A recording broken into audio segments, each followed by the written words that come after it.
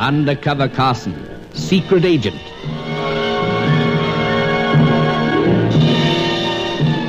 Operation Death Ray, an assignment in Rio.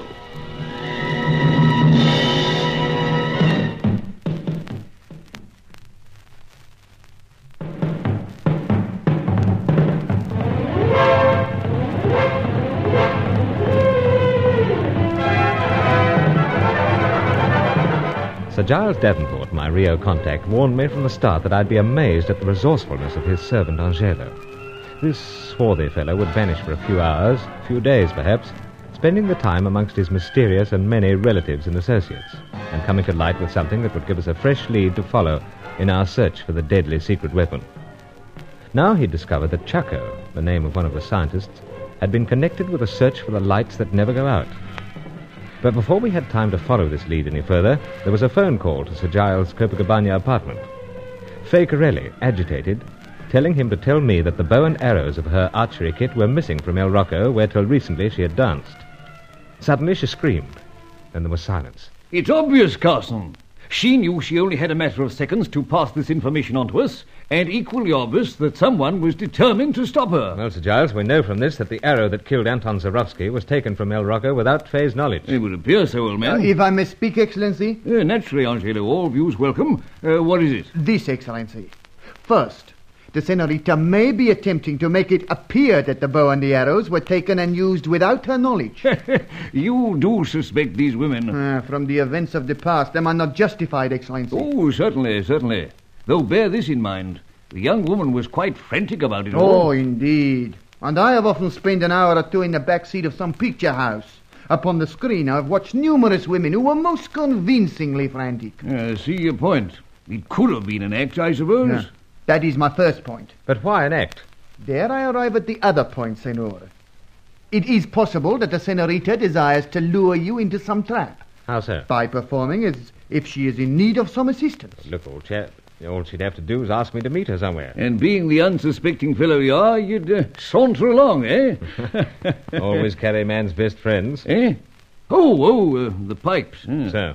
It is possible, on the other hand, however, that she wishes you to take certain steps in going to her assistance, and in so doing expose yourself to much greater danger. Must grant that, I suppose. I think you must. Yet I keep hearing that scream over the telephone. And I keep watching the seconds tick by and nothing being done. What can be done? Well, call the place where she lives. You know that, old man? Should. Took her home from the White Tulip last night. And this could well have taken place at the White Tulip. That's if it's anything like the place where she danced before. So, Sir Giles. I'll contact the White Tulip and El Rocco. And Angelo had better go with you. If Senor Carson desires it. Naturally. But we mustn't forget other business. Other business? Chaco, the search for the lights that never go out. Oh, that, good gracious, no. But how intriguing it is, the search for the lights that never go out. Now, we'll follow that up as soon as we've cleared up this trouble of Faye's. And in clearing it up, Sir Giles, we might well discover something to help us in our search for the Death Ray secret. Exactly. Right then. First make sure we've got all pipes likely to be needed. Men going to battle with pipes, eh? All set.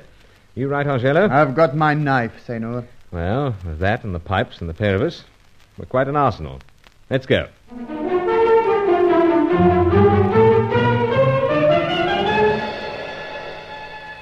We took the Davenport rolls and set out through the busy, crowded streets, with Angelo at the wheel, defying the traffic police as usual. It was too early for the White Tulip to have got to the swing of things. However, all points had to be checked.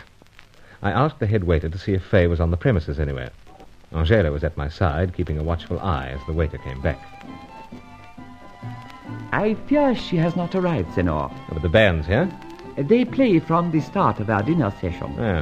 Mademoiselle Corelli only here for evening sessions. Si, Senor. What time's she due? Normally, Senor, not for an hour yet. Oh, then I won't worry. Nothing further, Senor? Thanks for your trouble. Here. Many thanks, Senor. Many thanks. Many thanks. Come, Angelo, let's go. To where now? You might be courting trouble, but must take risk. And El what? Rocco. And what, Senor, if there also the head waiter departs on the promise of looking for the senorita, then returns with a smile, says that she's not to be found, and extends his hand for a tip? You are a trusting soul. That is how I observe the conduct of the waiter, Senor. I realize that. Not much else we can do at this stage. Anyway, there's a big Cockney doorman usually on duty outside El Rocco. He should know.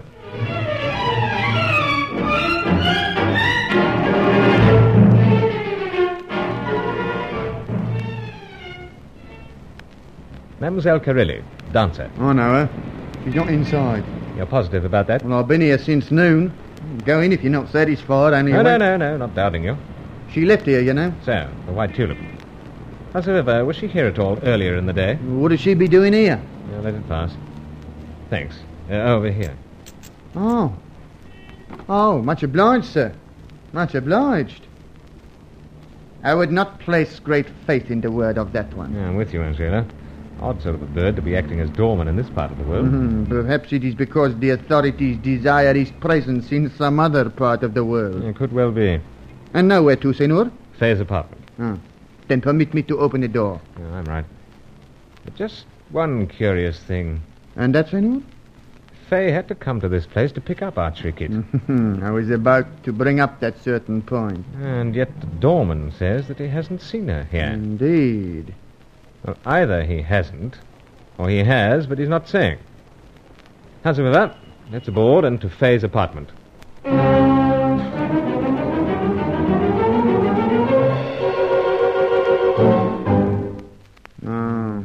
3 times you have knocked, senor. There's no reply from within. So, no light from within. Then where shall we look and inquire now? Right here. Here, senor? You keep eyes skinned for someone coming upstairs. I've job for a certain pipe. Oh, the one which you're able to manipulate locks, huh? So, yeah, but keep eyes skinned as said. Indeed, senor. Proceed. Right. Shouldn't be long before we... You've got it? So, now cover me as I open up and go in. All is well, senor. Here goes. Door. There should be light switch somewhere. Thought so. Right. In with you, Angelo, and close door. Si, senor. Not done to walk in like this, but under circumstances we must. I'll check the bedroom here. You take the bathroom and kitchen. Indeed, senor. Place this size hardly merits title of apartment. Bed untouched. Nothing. Senor! Found something? Indeed. Right with you. In the bathroom there is nothing. But in this corner of the kitchen... Well? A bow, senor, and a number of arrows. The archery kit. Si. And according to Faye, they were missing from El Rocco.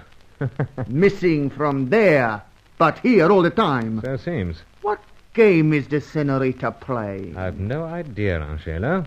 No idea. And it is quite clear she is not here. Quite. Then how shall we continue our search? Let's see. It's getting on for 3/4 of an hour since we called at the White Tulip. Well, by the time we get back there, she should be due. I'll drop in. If she's not there on time, then we'll have to think of something else.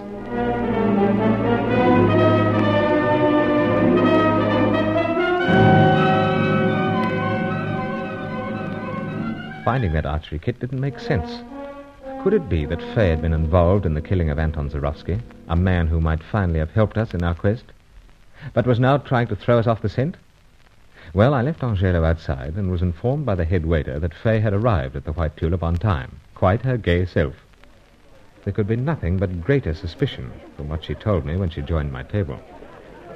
Of course I am all right, Monsieur Bruce. And so much better after seeing you. But, Sir Giles was telling me about the phone call. I just ring him to tell him that the bow and arrows of my archery kit are gone from El Rocco, that is all. To pass on to you. He, imagined you're a little panicky.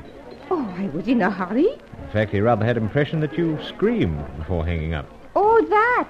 We were rather disturbed. It was the eggs. Eggs? Oui, the eggs.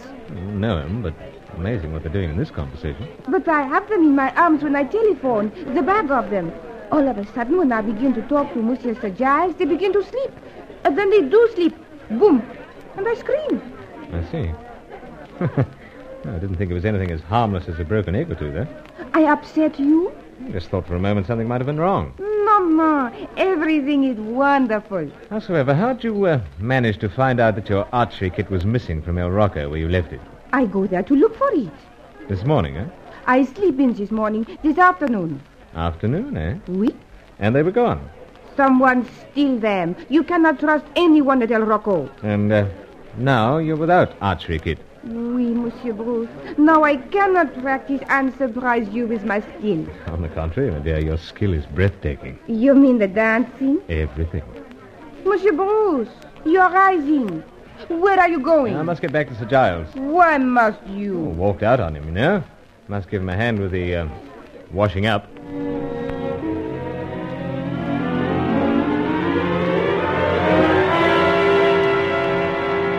By Jove, Carson, the cool nerve of the creature. So, Sir Giles, Mademoiselle Fakerelli is either incredibly scatterbrained... Or monstrously clever. Yes. Never blinked an eyelash. At the wrong time, I mean. No. Well, that promotes her to suspect number one now. I dare say. What? You dare say?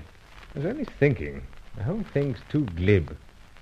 Perhaps she did scream. But she did tell you what it was. Eggs or something. Rather too pat, though. It is possible that she's been bullied or threatened into passing the whole thing off. But the archery kit, in her apartment. She looked you in the eye and told you she didn't have one. And possibly planted in her absence. No. No, Carson. Mademoiselle Fakerelli is working against us, and that's final. And now for this other business. This Chaco and the search for the lights that never go out. You've something on that, sir? Yes, indeed I have. It rang a bell, as you might say. I've an old friend who's well up in history, folklore, myths and the like. There's quite a story behind the lights that never go out. He's coming over presently to tell us. Believe me, Carson, it'll make you wonder.